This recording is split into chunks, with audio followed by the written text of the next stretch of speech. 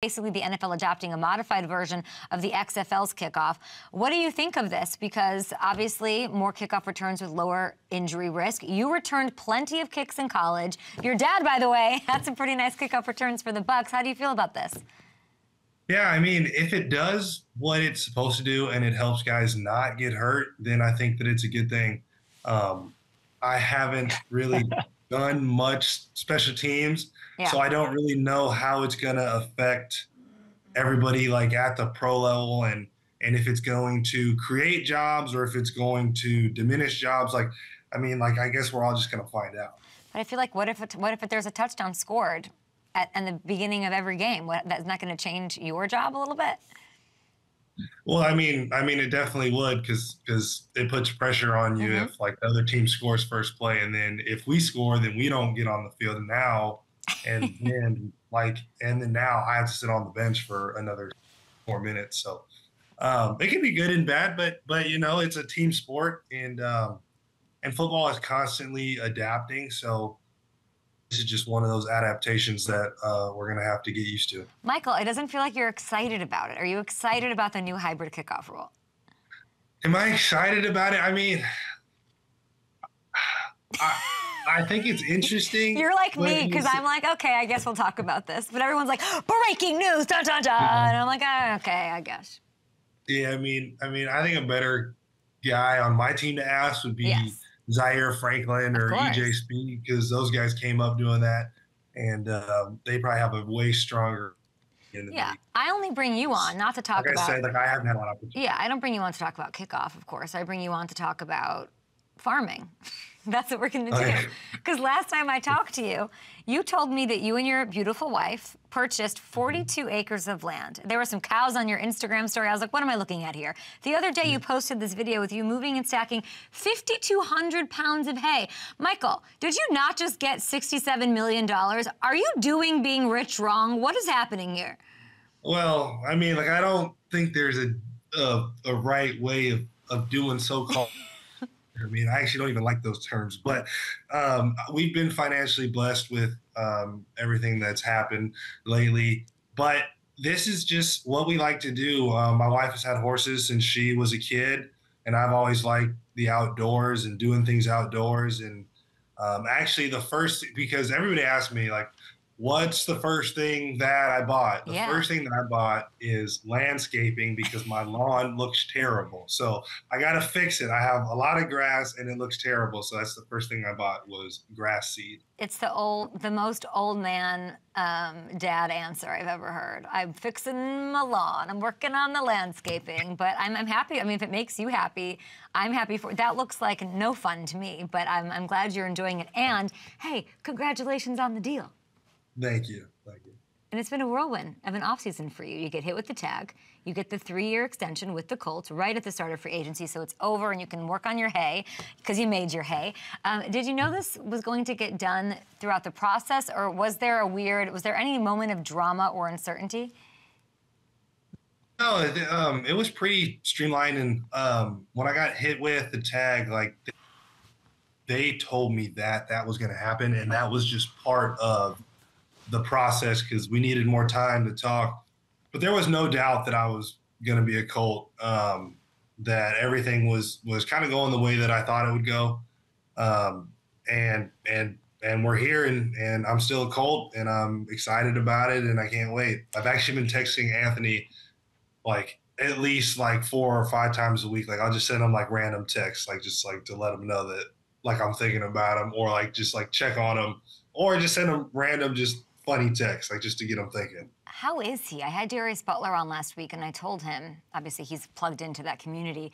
I'm like, nobody's talking about Anthony Richardson, and I think he's going to be like the post-hype explosive candidate that takes 2024 by force. I really do.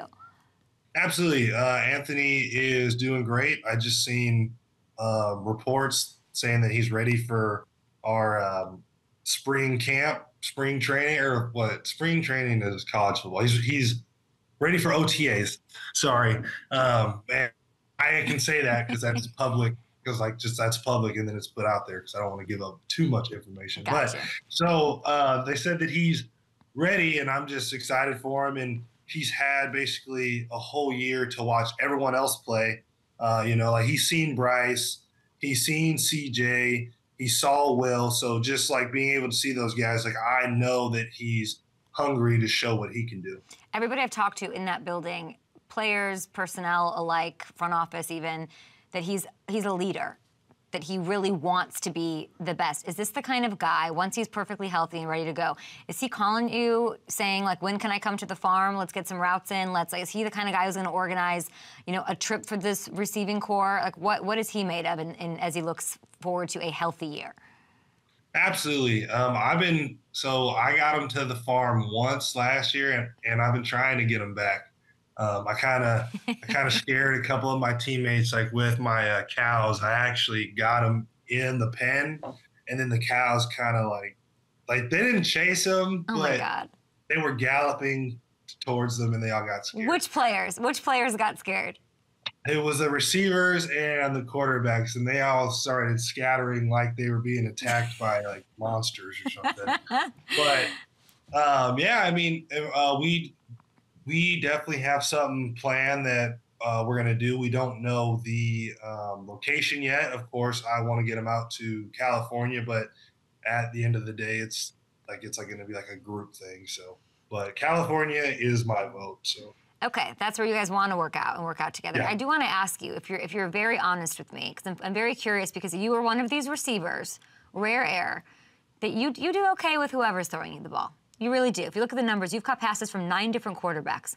It's freaking so crazy. 9 different quarterbacks over the course of your 4 seasons, and you're still top 10 in the league in catches in that span. How much of a factor was Anthony Richardson in you wanting to return to Indy? Because they tagged you, but you could have fought that tag. You could have demanded a trade. You could have played out the tag, but you came to terms and wanted to be there.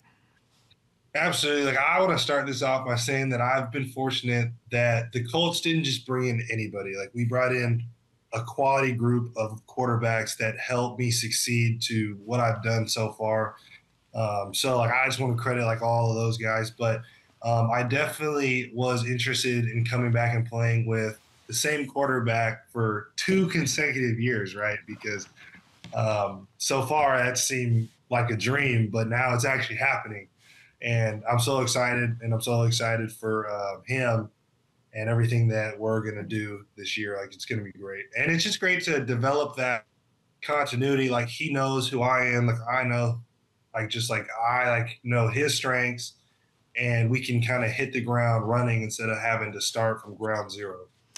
So clearly Anthony played a big role. You having some consistency. It's like I'm looking at you like it's like a dream scenario for you to have some consistency at quarterback, even though you've played with some great ones. Very well-polished answer there. But you guys came so close to the playoffs. And I want to ask you about your coach, because he got a lot of love down the stretch of the season for what he did in year 1. What is it that you sort of noticed in the stretch of year 1 as far as growth with this coach? Growth or chemistry? Yeah, I mean, like what sort of evolved about him? Yeah, it's what he does a great job of is he plays to his players' strengths. So when Anthony went down week 3, we completely switched to a whole different offense, because obviously Anthony and Gardner are different types of quarterbacks, and he really put everybody in position to be successful. Because preseason, I think everyone gave us like 4 games to win, which was crazy disrespect.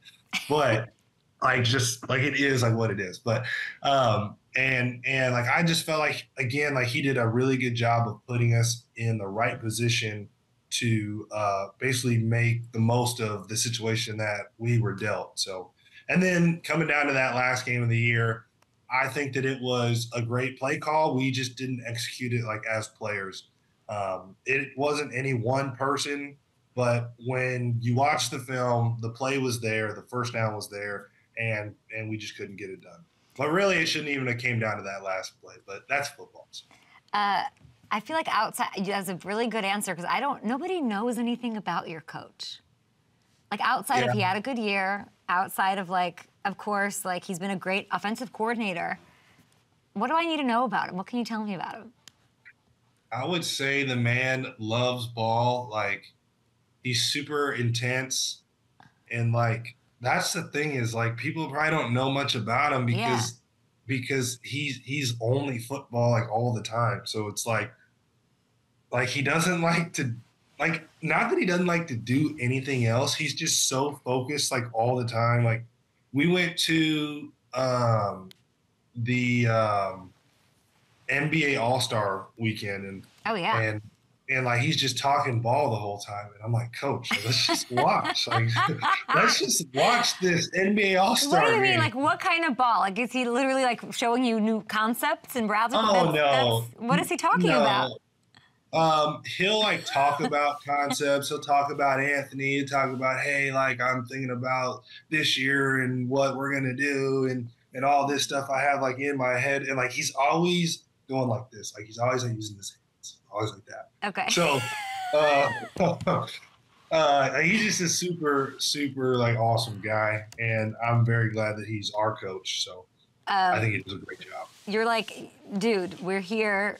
The 3-point contest is going on. Like, what? Like, I'm trying to have a good time, Coach. Like, loosen up. Yeah. You know, we have Zack Moss coming on the show right after you. Oh, really? Yeah. Are you gonna miss him? Oh, let's bring on Zack before we say bye to you. Like, Zack, oh, this is sad. Hey, buddy.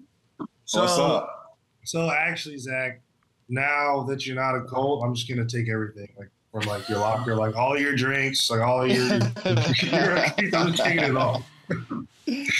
Okay, before I let you guys go, I want, because Minshew. Yeah, he's already doing that. He's already on your way. Yeah, Zack, congrats on you two are just, they're two little happy little clams here in the off season. Like the deals are done, you're ready to start for the rest of your careers, and you guys are figuring things out. I do want to ask you guys about Gardner Minshew. We're going to do that in the break, though. We're going to take a break, but we're live on YouTube. It's a whole thing you guys don't have to worry about. We will be back.